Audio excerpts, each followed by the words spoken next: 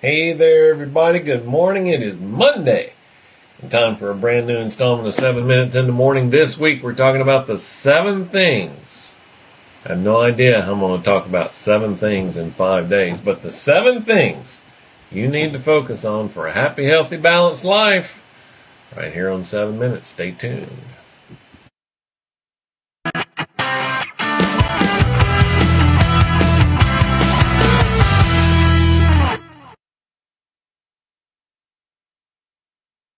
You know, every once in a while I feel like I dig myself a hole.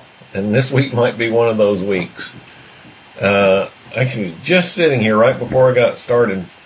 Should I try to do all 7 this week, or should I do 4 this week and some next week? Or I don't know. We'll kind of see where it goes. But I think this will be really good stuff for you, especially if you haven't heard this in a little while. This is not particularly new, but not something I go over like this very often. So good stuff. It is stuff that I use in a couple of workshops that I do, and specifically with coaching clients, but definitely something that will be of benefit to you. So if you have ever felt overwhelmed, if you felt like life is happening to you instead of you controlling your life, man, this right here, this is the stuff for you.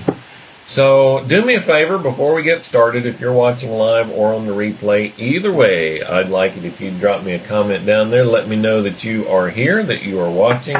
That's always cool to know who is here. And if you have any questions as we go, by all means, drop those down in the comments. Also, those make me happy because then I get to answer your questions. That's how I know that I'm giving you the very best content, the very best benefit. So good morning to Joe and Ramona. You guys are awesome. Thank you both for being here. All right, so we're going to start with number 1 of the 7 today. We'll see how this goes. But the 7 things, what did I call this? The seven things you have to focus on for a happy, healthy, balanced life. Because that's really the goal, right? Happy, healthy, and balanced. If you don't have those things, then what do you have? And here, before I even get into number 1, I want to dispel one of the myths or clarify something that I say all the time. It's very common for people to say they're looking, I need to work on my work-life balance, and things are so out of whack. Work-life balance is BS. It is. It's BS. Let me ask you this. Have you ever been at work and thought about something that was going on at home? Have you ever been at home and thought about something that was going on at work? Maybe you were on vacation and wondered whether you left the garage door open or not. See, work is just part of life. Vacation is part of life. Exercise is part of life. It's just life. That's the first reason that I think it's BS. The other is because it presumes, to say that we need work-life balance presumes they are 2 distinct things, which we've already established they are not, and that they are on opposite sides of a teeter-totter. And so we have to find some way to get balance with those.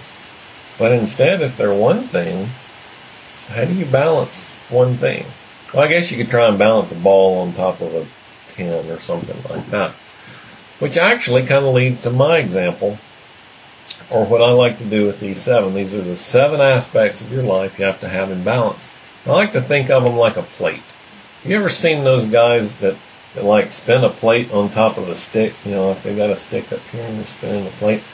I looked one time to get a plate to use for that example and tried it. Vicky doesn't let me try that anymore. So spinning a plate on top of a stick, that's kind of what we're after, right?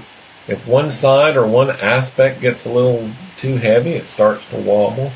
So we want to keep that thing in balance. So that's what we're looking for. All right, so today, the first one.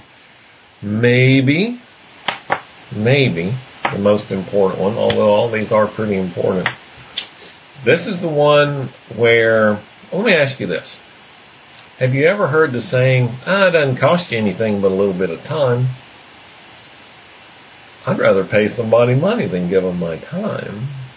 Because time is the first thing we have to find out how to balance. Time is that one non-renewable resource that we are all issued.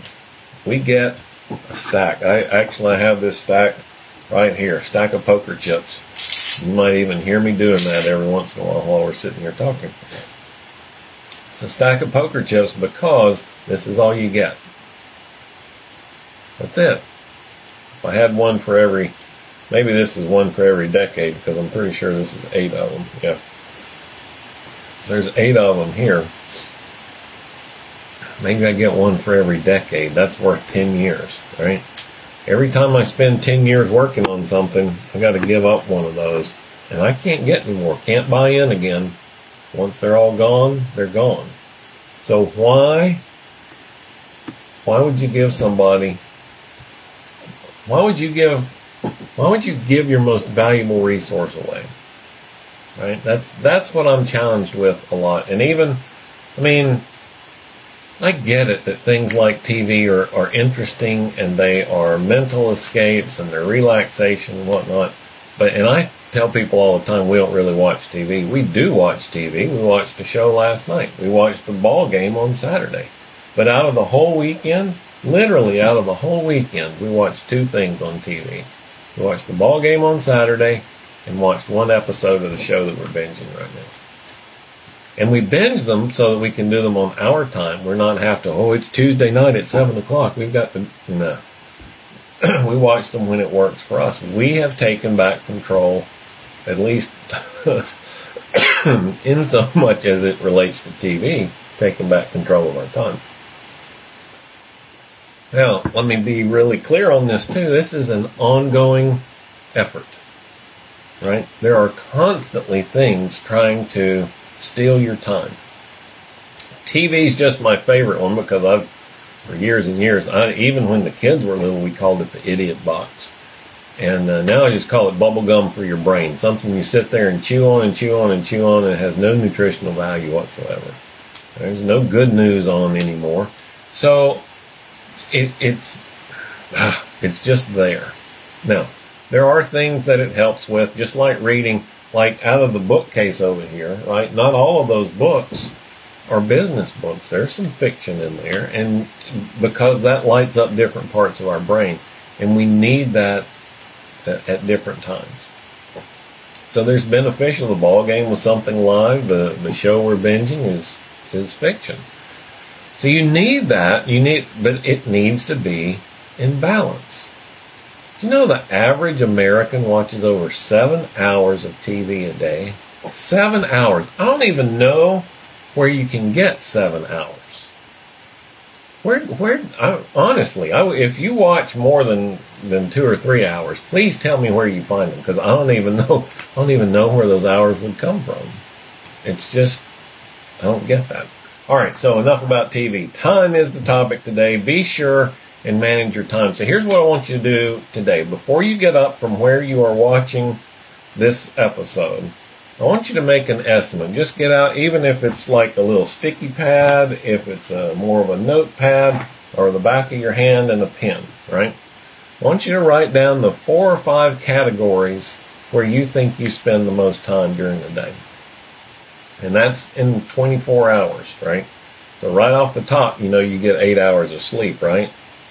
Yeah, 8 hours. So you sleep a good portion of the day, right? But big categories. So for you, it might be answering email, taking phone calls, new product development, whatever the case might be. Write down the big categories, and I want you to estimate how many hours a day you spend in each one of those categories. You have to do this before you get up. Doesn't work if you do it later on. Do it right now. Estimate how much time you spend in each one of those categories, and then for the rest of the day, in the same little pad, keep up with it. Just little tick marks, that's all. I guarantee you, 100% money back guaranteed, your estimate will be wrong. Always. It's always wrong. Because we estimate what we want to do, not what we actually do. So go through that exercise. If I'm wrong, I want you to be back here tomorrow to tell me. And I will happily accept responsibility for being wrong. But I don't think I'm going to be. And here's why I want you to do this. Understanding what's going on is the key to changing it. It's the first thing you have to do to change it. You got to understand where that time is going, where it's being spent before you can make any changes to how you do that. Time is the first of 7 elements that we have to have for a happy, healthy, balanced life. Be sure to tune in tomorrow. I'm going to talk about number 2, which is equally challenging. I think time was easy or difficult, rather. Tomorrow's going to be tougher than that. So tune in tomorrow to find out what that is. I will be back with another brand new installment, 7 minutes in the morning, right here at 7 o'clock tomorrow. I will talk to you then. You guys have a magnificent Monday.